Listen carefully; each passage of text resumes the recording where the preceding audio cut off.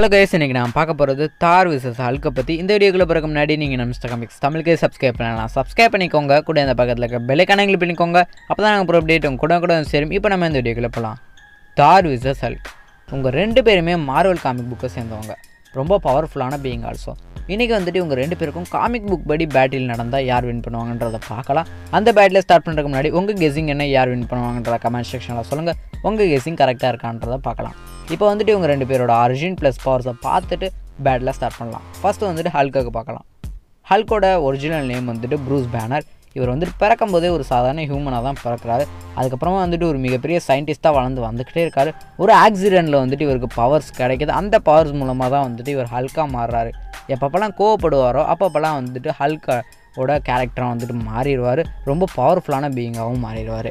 இவரோட பவர்ஸ்லாம் என்னென்னு கேட்டிங்கன்னா super human strength, durability, stamina, அதுக்கப்புறமா வந்துட்டு ஆங்கர் எம்பவர்மெண்ட். ஆங்கர் எம்பவர்மெண்ட்னா என்னென்னு கேட்டிங்கன்னா எவ்வளோக்கு எவ்வளோ வந்துட்டு இவரோட கோவம் இன்க்ரீஸ் ஆகிட்டே போதோ அவ்வளோக்கு எவ்வளோ வந்துட்டு இவரோட பவர்ஸான super human strength, durability, stamina எல்லாமே வந்துட்டு இன்க்ரீஸ் ஆகிட்டே போகும். ப்ளஸ் வந்துட்டு ஹீலிங் ஃபேக்டரும் இவருக்கு இருக்குது. இப்போ வந்துட்டு தாரோட ஆரிஜின் ப்ளஸ் பவர்ஸை பார்க்கலாம். தார் வந்துட்டு ஆஸ்கார்ன்ற பிளானட்டை பிறக்கிறாரு. அந்த பிளானட்டை ரூல் பண்ணக்கூடிய ஓடினுக்கு பிறக்கிறாரு. அந்த பிளானட்டில் பிறக்கிற எல்லாருக்குமே வந்துட்டு super human strength, durability, stamina எல்லாமே இருக்கும். ப்ளஸ் வந்துட்டு கிங்குக்கு பிறக்கிறனால வந்துட்டு அவர் ஒரு காடாக மாறுவார். அந்த வகையில் பார்க்கல நம்ம தார் வந்துட்டு காட் ஆஃப் தண்டராக மாறிடுறாரு. இவரோட பவர்ஸ் என்னென்னு கேட்டிங்கன்னா super human strength, durability, stamina, duration. அதுக்கப்புறமா வந்துட்டு வெதரை கண்ட்ரோல் பண்ண முடியும், லைட்னிங்லாம் வந்துட்டு மேக் பண்ண முடியும், எலக்ட்ரிசிட்டி வந்துட்டு மேக் பண்ண முடியும். இது எல்லாமே வந்துட்டு ரொம்ப பவர்ஃபுல்லாக மேக் பண்ண முடியும். அதுக்கப்புறமா இவருக்கு வந்துட்டு நிறைய வெப்பன்ஸ் இருக்குது, மியாமர், அதுக்கப்புறமா வந்துட்டு ஸ்ட்ரோம் பேக்கர், இந்த மாதிரிலாம் சொல்லி காமிக் புக்கில் அப்பியர் ஆகிருக்குது. இது எல்லாமே அவரோட பவர்ஸை இன்னும் இன்க்ரீஸ் பண்ணி அது போக வந்துட்டு அடிஷ்னலான பவர்ஸையும் வந்துட்டு கெயின் பண்ணி தரும். இப்போ வந்துட்டு இவங்க ரெண்டு பேருக்கும் பேட்டில் ஸ்டார்ட் பண்ணலாம். தாருக்கும் ஹல்க்குக்கும் வந்துட்டு எம்சியூலேயே 2 இடத்துல பேட்டில் மேக் பண்ணியிருக்காங்க. எங்கெங்கன்னு கேட்டிங்கன்னா அவெஞ்சர்ஸோட ஃபர்ஸ்ட் பார்ட், தாரோட தேர்ட் பார்ட். இந்த 2 இடத்துலையுமே தார் வின் பண்ணுற மாதிரி தான் காமிச்சிருக்காங்க. இதே மாதிரி தான் காமிக் புக்லேயும் நிறைய இடத்துல வின் பண்ணியிருக்காரு, நிறைய இடத்துல டஃப்பும் கொடுத்துருக்காரு. நிறைய பேர் வந்துட்டு ஹல்க் தான் வின் பண்ணுவார்னு சொல்லி ஒரு ஈவெண்ட்டை மென்ஷன் பண்ணுவீங்க. என்ன ஈவெண்ட்னா வேர்ல்டு வார் ஹல்கில் வந்துட்டு ஒரு கால் எடுத்து வச்சோடனே வந்துட்டு காமா ரேடியேஷனால் அழிஞ்சிருச்சு ஒரு ஷிட்டின்னு சொல்லி. இதே மாதிரி தாருக்கு இதை விட ரொம்ப பவர்ஃபுல்லான ஒரு ஈவெண்ட் இருக்குது. என்னென்னு கேட்டிங்கன்னா பிளாக் விண்டர்னு சொல்லி ஒரு மிகப்பெரிய என்டிட்டி, அது கேலக்டஸே வந்துட்டு கொண்டு இருக்குது.